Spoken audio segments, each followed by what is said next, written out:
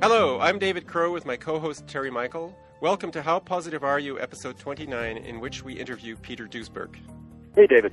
We're really happy to have Peter today, and I want to begin by wishing Peter a happy birthday, because his birthday came just a day after World Afraids Day. Actually, that's World AIDS Day, but they're very good at keeping fear alive. So, Peter, happy birthday on your 39th birthday. Am I right? It's about 39? Is that correct? Actually 39 and a half. I 39 and a half. celebrate him every half year now. You know. Okay, well, that's good. Well, David, let's give him a proper introduction. Yeah, sure. Dr. Peter Duesberg is probably the most well-known AIDS rethinker. Peter is a professor of molecular and cell biology at the University of California at Berkeley and a pioneer in retrovirus research. Prior to 1987, he was one of the best-funded and most highly respected researchers within the virology establishment.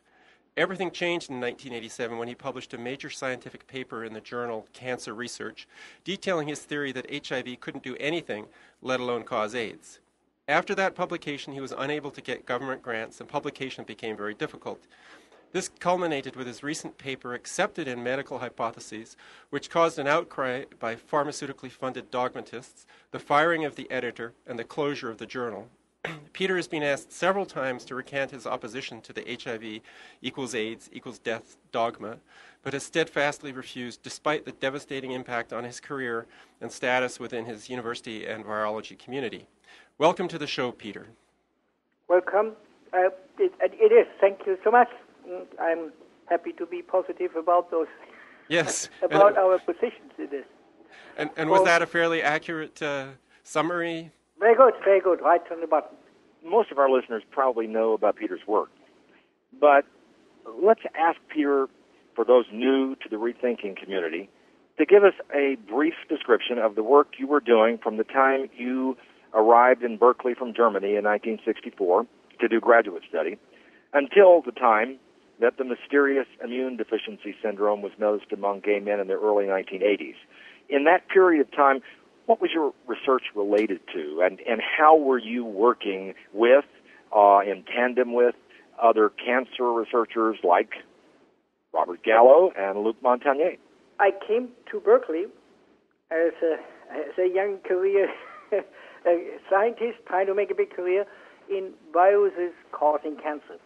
That was the emerging theory at the time, very popular, and in fact one of its proponents, most notorious proponents and best known, was Wendell Stanley, who won the first Nobel Prize in virology. And he was my mentor. And he won the prize for crystallizing tablet mosaic virus in Princeton and Rockefeller in the 30s and 40s. So he offered me a job as a postdoc in his institute, the virus lab at the University of California at Berkeley, specifically to work on the then rapidly upcoming retroviruses, RNA tumor viruses, as they were also called. Both names are still around. When did the word retrovirus come into being? When did we start recognizing that there was such a thing? That was with the discovery of this enzyme, reverse transcriptase, this transcribed RNA to DNA. So that was the common denominator of... What year was that? 1970. So it's Probably was in 70, but I think the name as a group came in the following couple of years. And it was born in a little bit of controversy. Didn't some people think that it was a bit of a coincidence that David Baltimore got a paper out exactly the same time as some other people? That's separate. I mean, that he claimed the discovery independently of Temin, our Temin, right. who had reported it at an international cancer conference in Houston at the time. And all researchers then working on retroviruses said, was the story left right after his talk to their labs to check it out. And I guess quite a few of them then co-discovered this enzyme within a couple of months or weeks after this announcement.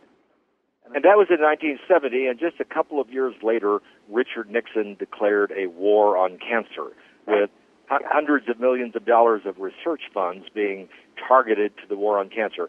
So how did your research then fit into that funding? Well, I had done some basic work on the genetic structure of retroviruses. In fact, I had worked out in my lab, at least, and with collaboration with folk in Los Angeles and essentially competition with Weizmann at that time in Zurich, in Switzerland, the genetic map of RNA tumor viruses, that they had basically 3 genes, one for this reverse transcriptase and 2 more for their envelopes and for their capsids, the proteins that make up the virus.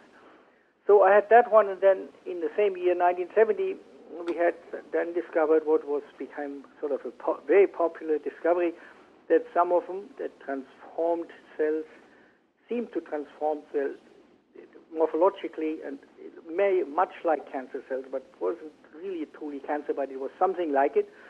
The so-called oncogenes. They were then named oncogenes in the name because it appeared like they were causing cancer. It was a hyperplasia at least. Yeah? And that was immensely popular because of the so-called mutation theory in cancer. For years and years, people there and still argue what is really the genetic basis of cancer. And mutation was always the most popular explanation. People could identify with it, go up with mutation as a change of phenotype. And here was the biggest of them all. A normal cell becomes a cancer cell. That got to be a big mutation. So you were working on looking at retroviruses as a possible relationship to cancer. Now, yes. In comes into this equation, Robert Gallo was doing the same thing. Am I correct? And Luc Montagnier was... In fact, his AIDS virus was first named by him, a human T-cell leukemia virus, HTLV. And so that means that makes T cells grow very rapidly. The T cells are happy. At least make them grow autonomously like cancer cells, not functioning normally. You know. It's not necessarily that cancers grow faster, but they grow on their own rate and do their own thing. They don't function for the organism anymore. They function for their own cells. They're autonomous. So you were really in the mainstream of this research of retroviruses related to cancer. The discovery of oncogenes, I got everything. I got a huge grant. I got into the National Academy. I got tenure at Berkeley, and I was rumored to be a candidate for the Karolinska Prize.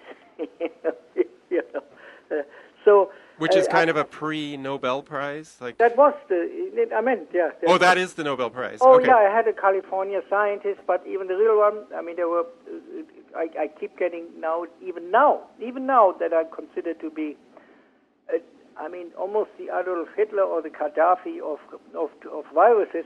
I still get annual letters from the Karolinska to name Nobelists for the year. And in fact, in that period of time, you had a good relationship with Gallo. He praised you, did he not, in an introduction?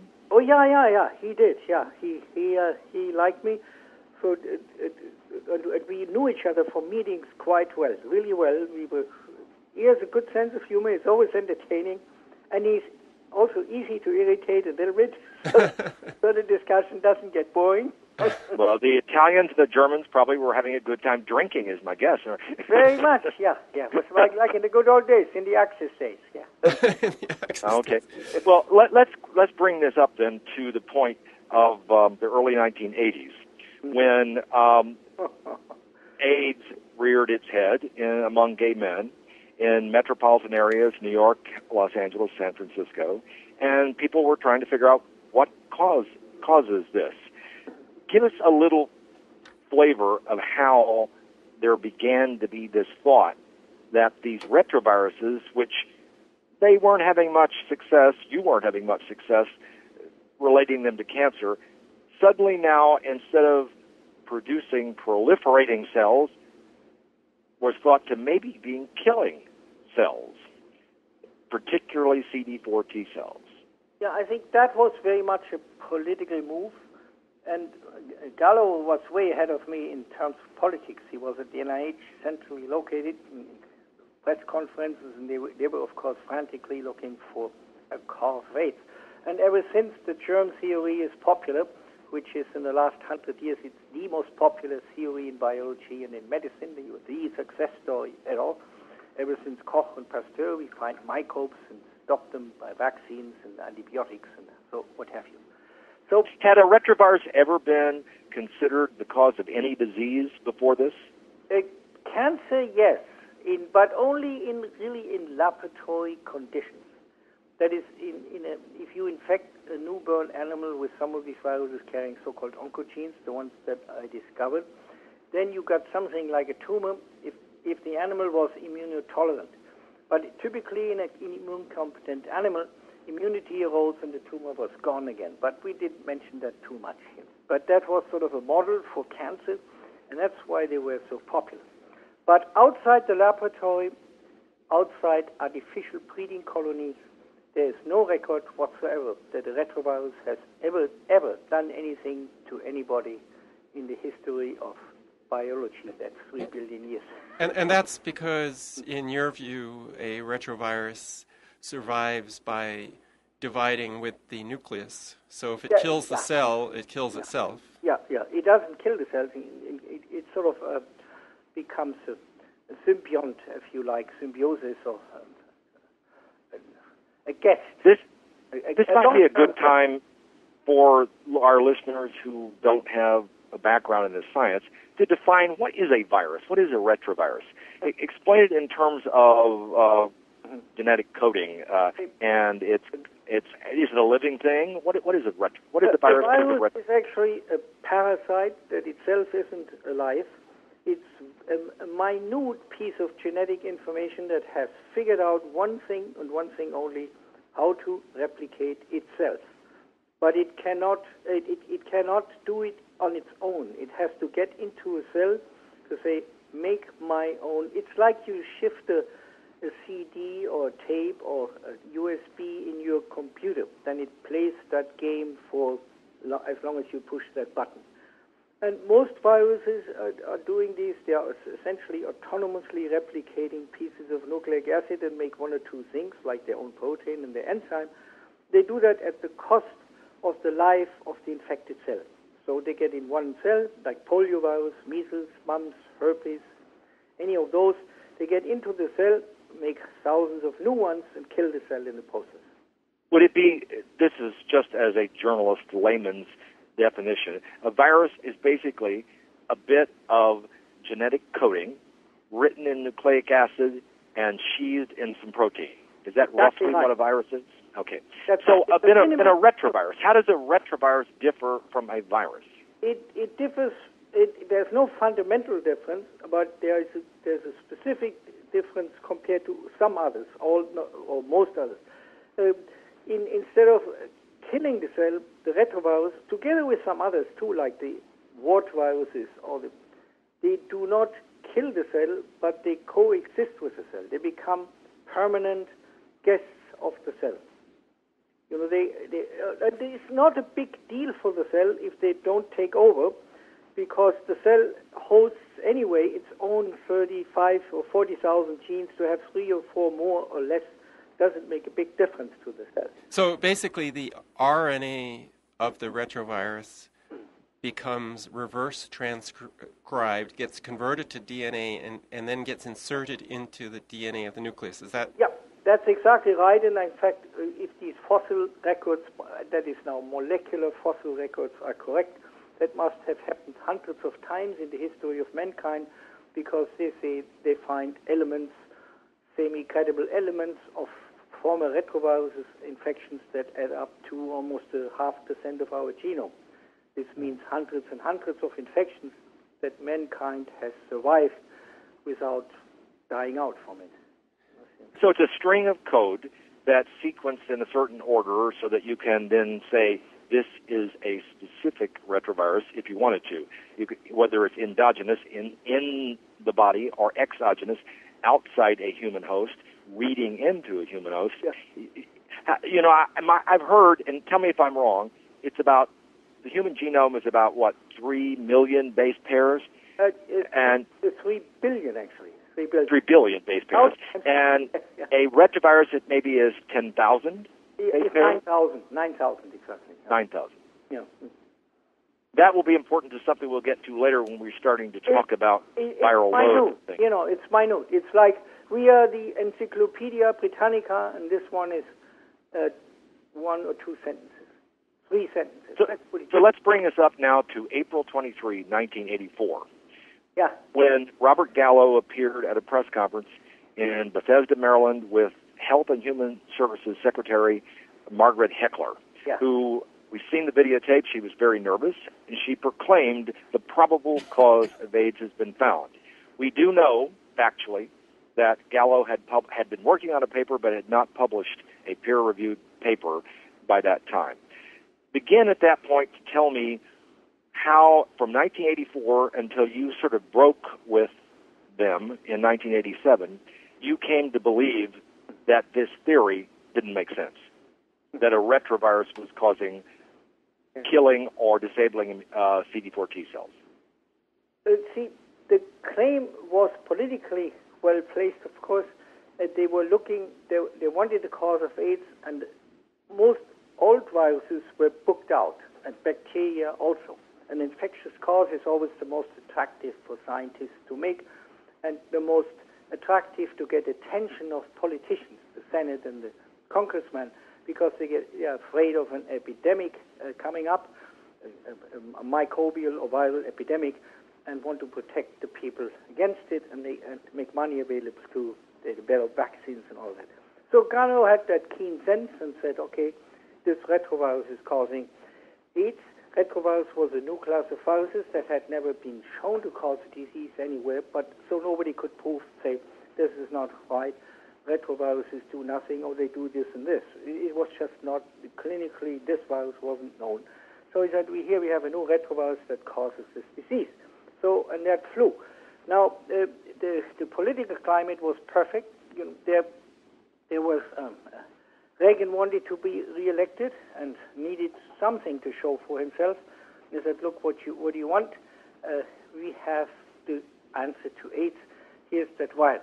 But those... Now, let me actually insert something here, because it happens that I, sitting here in these 10 square miles surrounded by reality called Washington, D.C., I was press secretary for the Democratic National Committee in April of 1984, really? When Ronald Reagan was running for president. And we clearly saw that his campaign wanted to soften this thought that Reagan was not being respectful of gay men dying. So clearly they wanted to have some kind of policy cover here, scientific cover, saying we're doing something about this, and that is precisely what led to this press conference, was it not? You're exactly right. Yeah, I think the rumor was before he only talked to John Wayne about it, and I said, those damn queers, who cares about them? You know? That was about the level. And then they said, it's high time. The New York Times is on the side of the gay man, and you should take care of it. Liz Taylor, your old friend Liz Taylor, is on the side of Rock Hudson, a gay man. You better do something about it. And then Ronnie so it was a clash of Hollywood and politics, is what we would think. Totally correct, yeah. Okay. Then Ronnie said, what do you want? Here's Robert Gallo. And Robert Gallo had done that, for those who knew in the business. That's why I was skeptical from the very beginning. He had identified cat leukemia viruses and mouse leukemia viruses and human leukemia. That all turned out to be horrible mixtures of something or another and never proved to be. And his fellow Italiano, Anthony Fauci, was working at NIH at the same time. Yeah, he became kind of a public face of the HIV equals AIDS paradigm. He was jealous of Gallo's notoriety then and wanted to have a piece of the action. As an immunologist, he thought the two of them could get together and solve the crisis and both become rich and famous. And in principle, they did, yes. They definitely became rich and famous.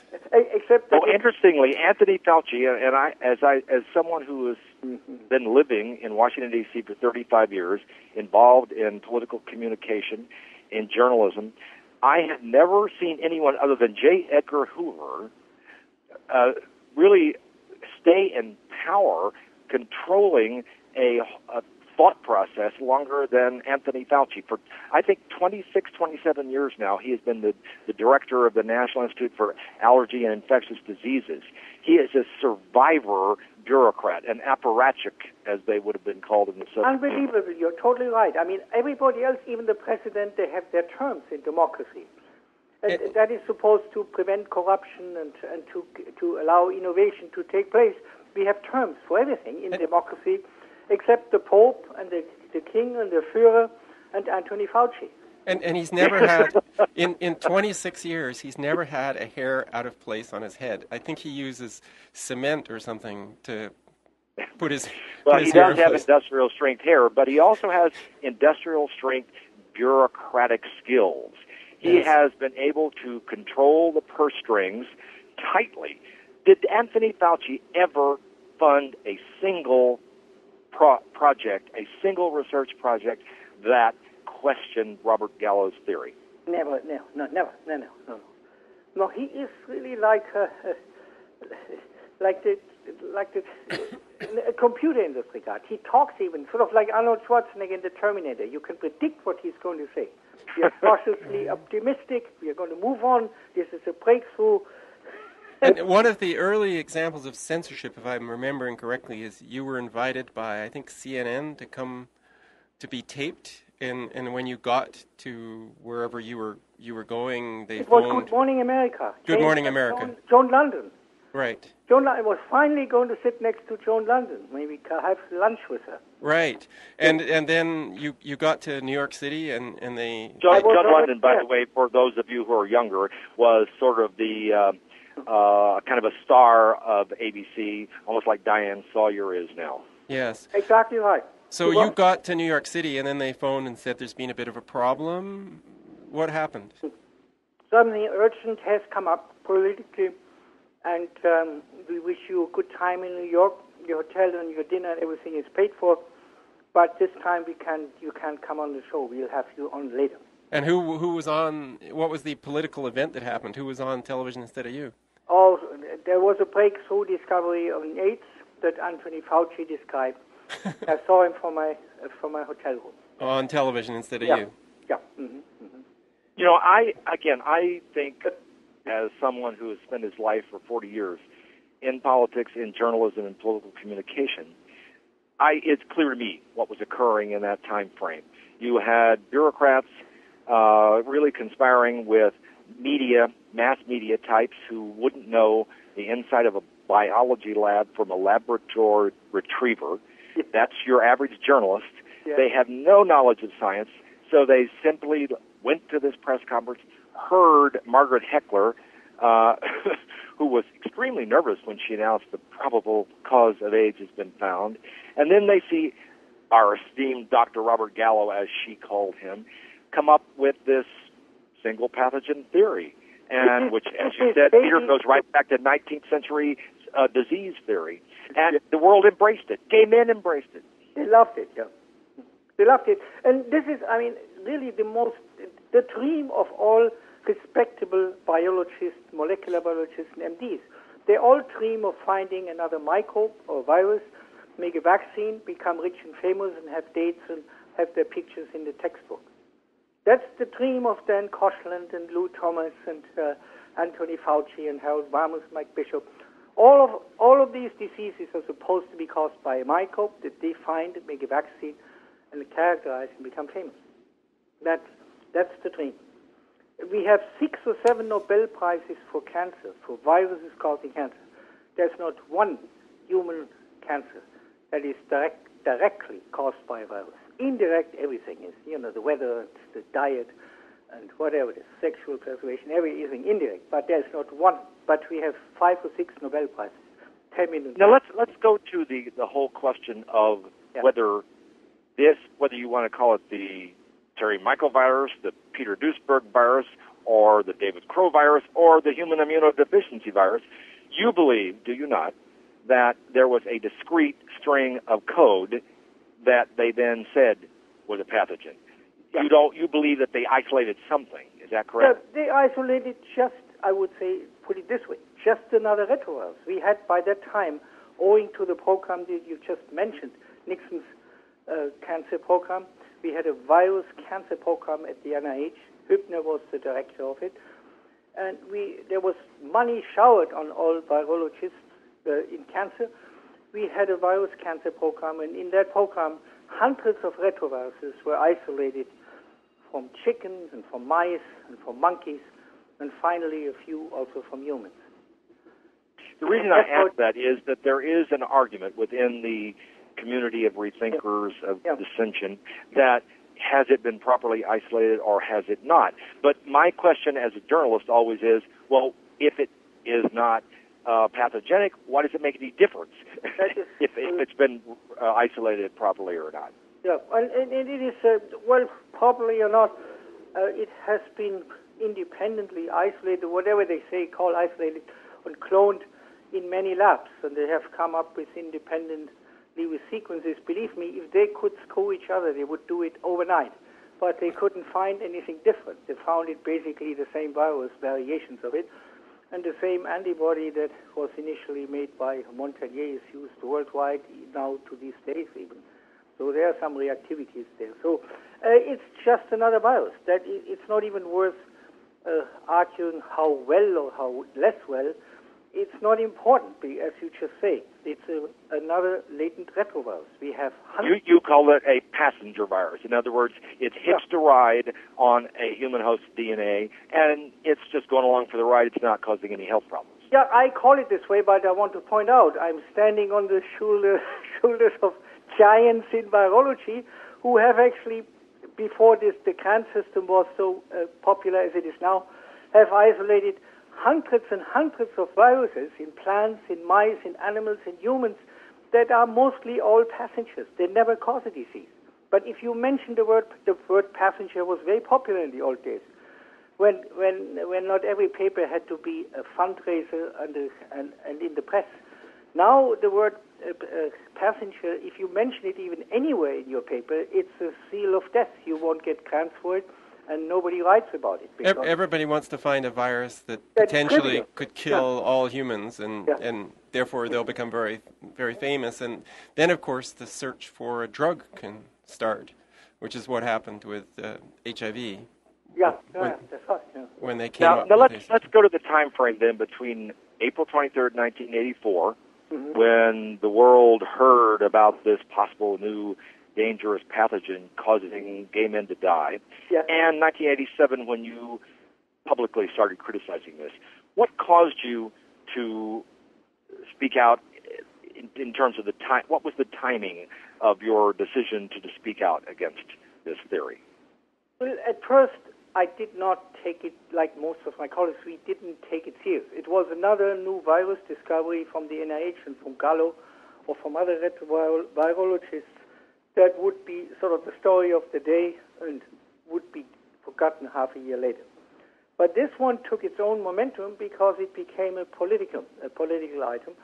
And so we thought a little more about it, and you read it in the newspapers about it, you couldn't avoid it, and they attribute all these superhuman or super viral powers to this virus. One of them was it was a retrovirus, and yet it would kill cells. Now, retroviruses, that was the one thing all tumor virus experts would essentially be distinguished by. We were the VIPs in virology because we had a virus that wouldn't kill cells. That was the best starting point for a so-called cancer virus or tumor virus. Because if a virus kills a cell, you can count them out right away, or you would have to have a very difficult argument to make how that one would cause cancer. Because the virus can't live without being in the living cell, right? Because it's not a living thing. Yeah, and if by living in it, it would kill it, that would never become a cancer cell. That cell would be gone, would be out of there.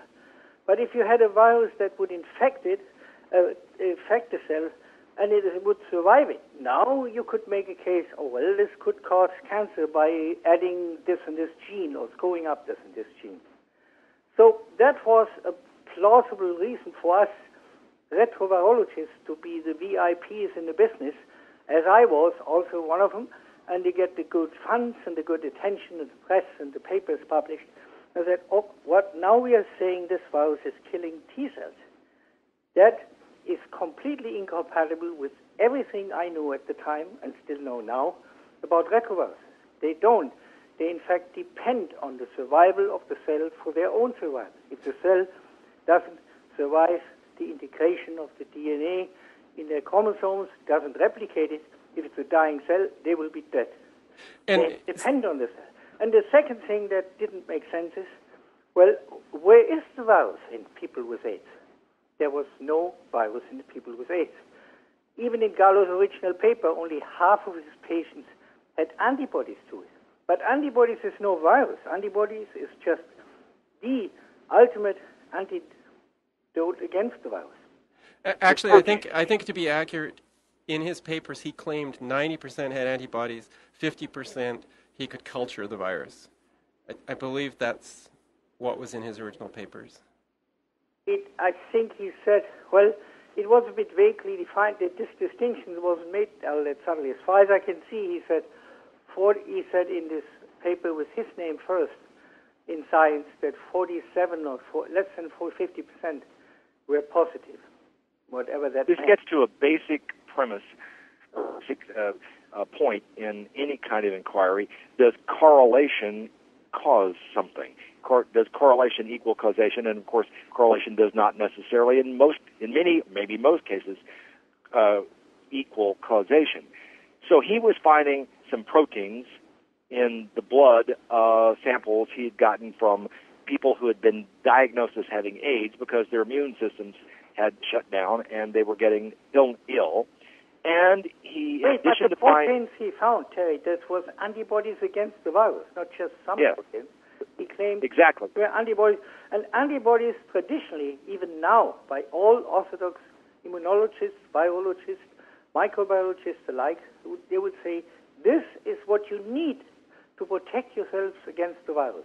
And then, secondly, he was saying, well, he was seeing transcriptase. He was seeing this enzyme, and that proved that something was going on in these CD4 T cells. But we now know, do we not, that transcriptase is not specific to this kind of reading of code. Well, at that level, it would be relatively specific, but we now know for sure that the transcriptase evidence in his paper was complete fraud. It was therefore attributed to Mika Popovich, but nobody could reproduce that, and the evidence for it was not found by the investigation of the National Academy and the Institute of Medicine that followed the Gallo case.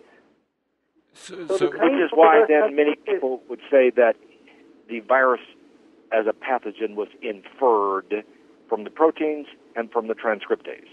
Transcriptase was his provided evidence, but I don't think he ever found it there. At least they couldn't find any data that he had found it. Once you have antibodies against the virus, there is no way you can find the reverse transcriptase anymore.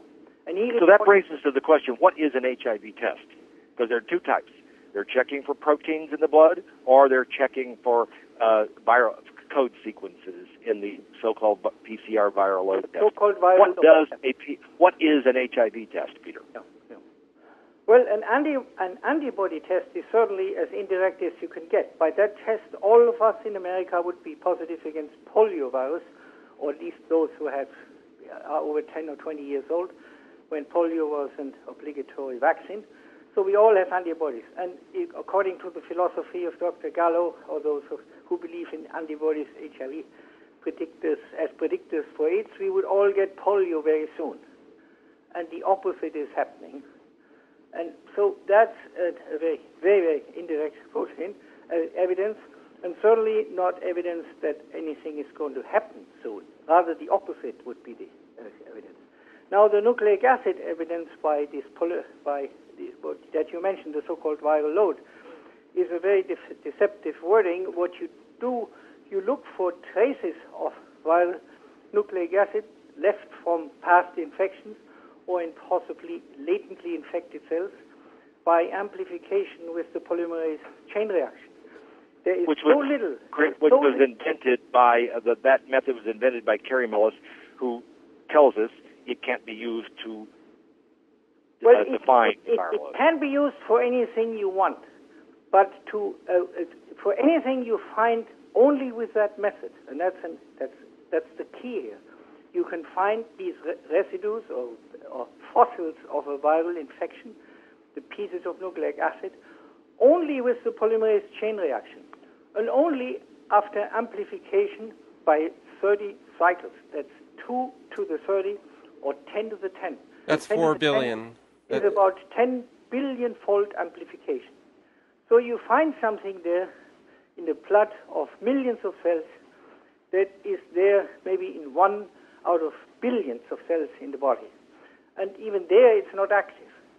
So if such a thing would cause death, we wouldn't even end our conversation here. We have one uranium or strontium or whatever it is, or even cyanide molecules in our body any time of the day. But that's a very different thing from the supposed treatment for AIDS, where the initial doses of AZT were more than 1 molecule of AZT per cell in the body, or something in that area per day. Now we are mixing up. No, we shouldn't mix up treatment with evidence for virus. Right, but all I'm saying is you're saying that the virus is present in only tiny quantities, and yet... No, I'm not. I'm saying not the virus. Okay. Only a piece of nucleic acid can be found. Okay, the traces of the virus are, even the traces of the virus, not real virus, are present in tiny quantities. My point was... minute quantities, that right. Billion-fold... Let me interrupt as a journalist here. We're going to lose people in the weeds here and getting too much into this. Let's move ourselves up to the 1990s when Dr. David Ho in New York we start, comes up... We have to talk about AZT.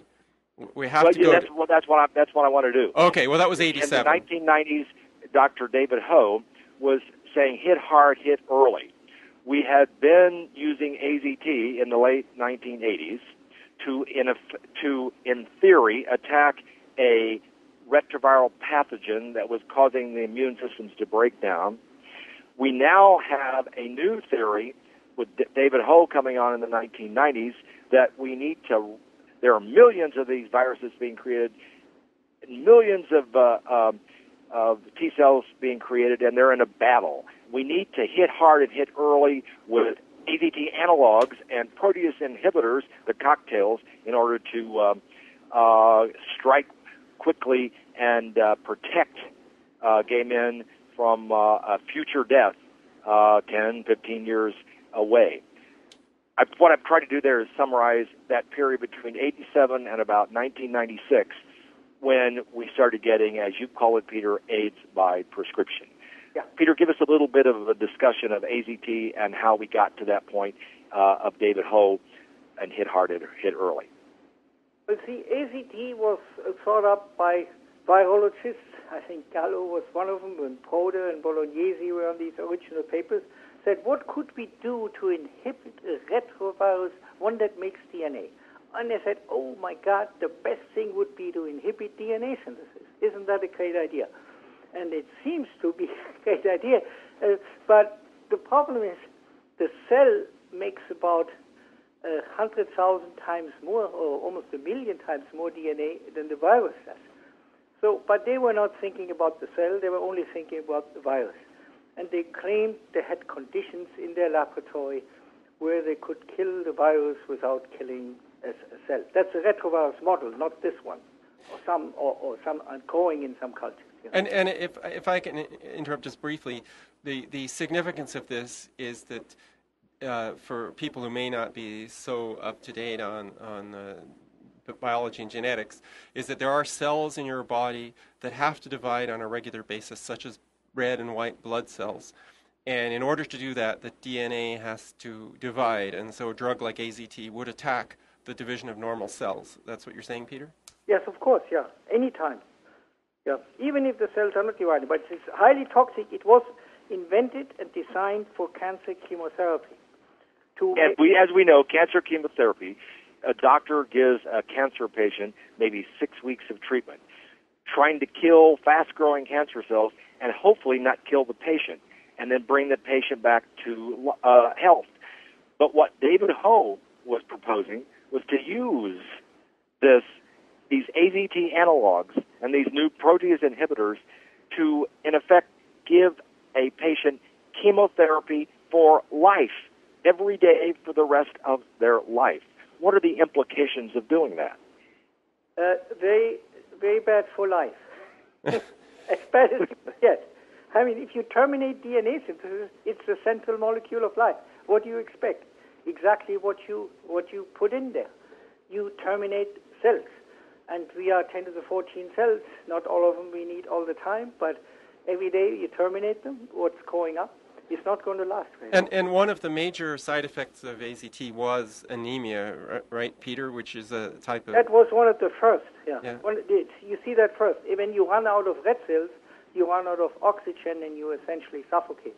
That was the so-called primary side effect in the original so-called placebo-controlled trial headed by Margaret Fischel. Right. But doesn't it also kill white blood cells? Yeah, sure.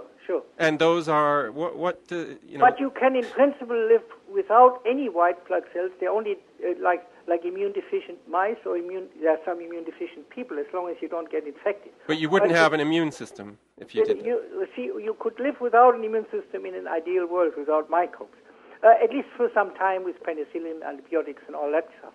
But without red cells, life is very, very, very tough because you simply cannot pick up oxygen. Right. Let's use this point to then go beyond the theory, which we have discussed how really crazy the theory was, I think, at least in my view.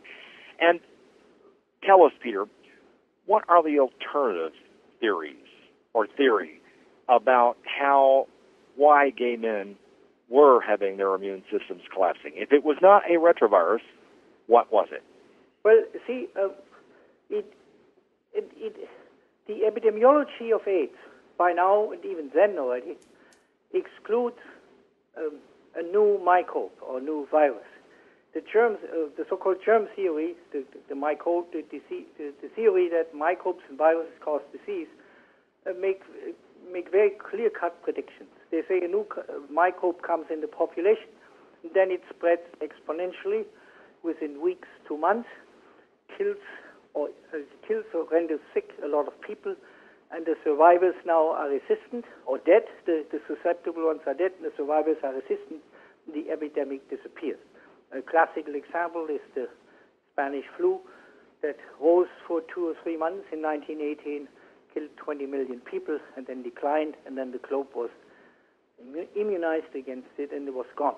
The same thing with the seasonal polio epidemics in the 50s and 60s, and gonorrhea and syphilis epidemics in the past, and the plagues in the medieval days all followed that pattern. New infectious agent spreads exponentially, kills, renders sick a lot of people, general in the population, not just boys or girls or homosexuals or heterosexuals or car dealers or scientists. No, random. Microbes they're not very picky. Which made this new retrovirus of Robert Gallo a really smart retrovirus to have only 9,000 bits of information. It could tell you if you were gay or not. And we were told by the National Academy and by the Institute of Medicine and Margaret Heckler and all of these scientists and Joe Zondervan who have studied it and investigated it, it would affect, or Surgeon General Koop, it would infect everybody because it's sexually transmitted, everybody who had sex or was interested in sex. And it would rise exponentially and essentially decimate America and then the world. And it would be transmitted sexually. Now, 26 years later, there is no general sexually transmitted epidemic in the U.S. It has always remained to these specific risk groups. Nothing has happened. Women have not gotten AIDS. Heterosexuals didn't get AIDS. Kids didn't die from AIDS. In Europe, in America, in the U.S., in India, in South America, nowhere. It's only 1 or 2 risk groups that got AIDS. Some very small percentage of male homosexuals, those who had used tons of drugs for sex and parties, and intravenous drug users. That was about all there is to it in Europe, in America, in Asia, in South America, Africa. Now, let me interrupt here to say that Peter has been the advocate of the theory that the use of poppers, the use of nitrites, the use of a variety of drugs was a principal cause of the immune collapses in a subset of urban gay males.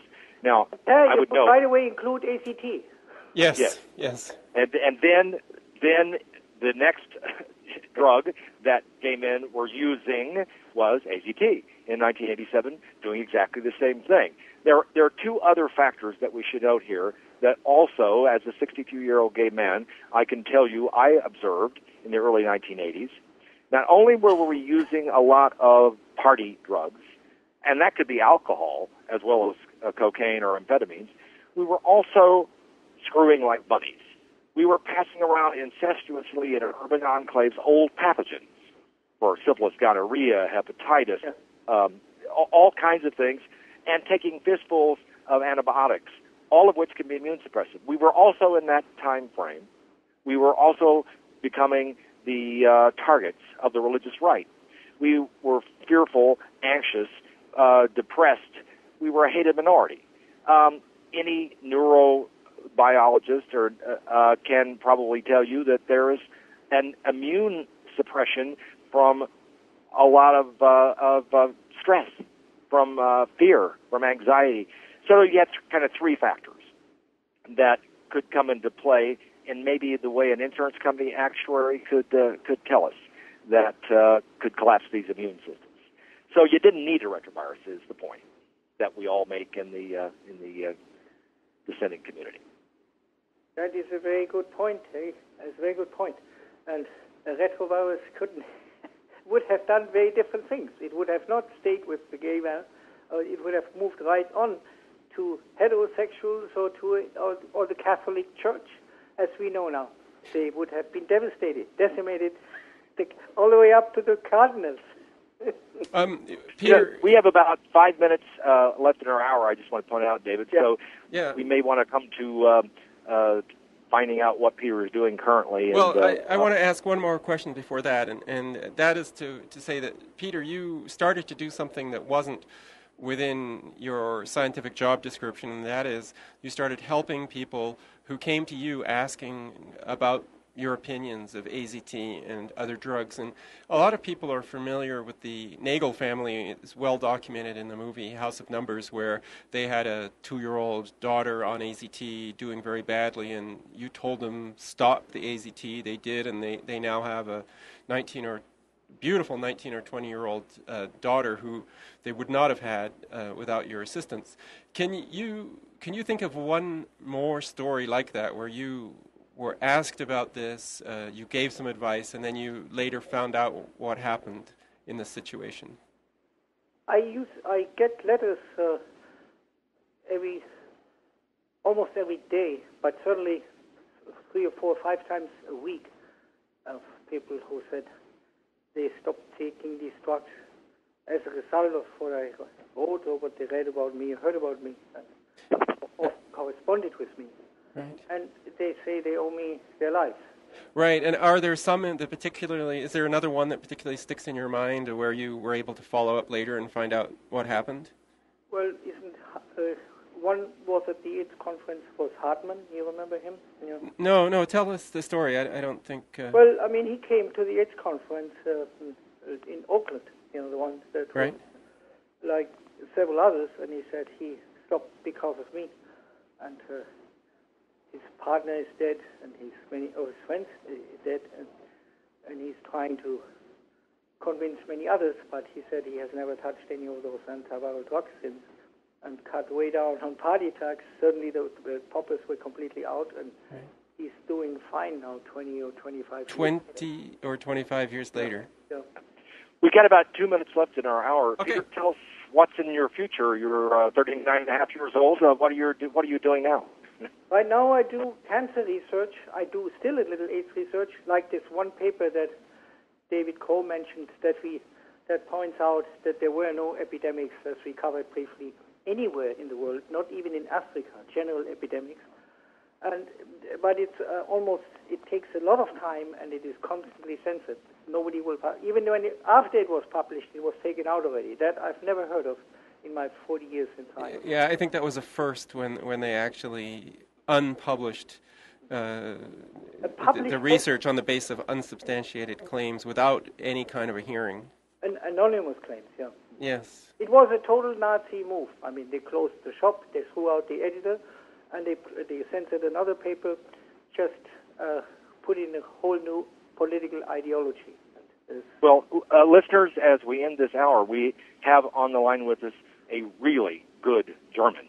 Not that kind of good German who just went along with the state, but a German national who decided we're not going to let this lie live.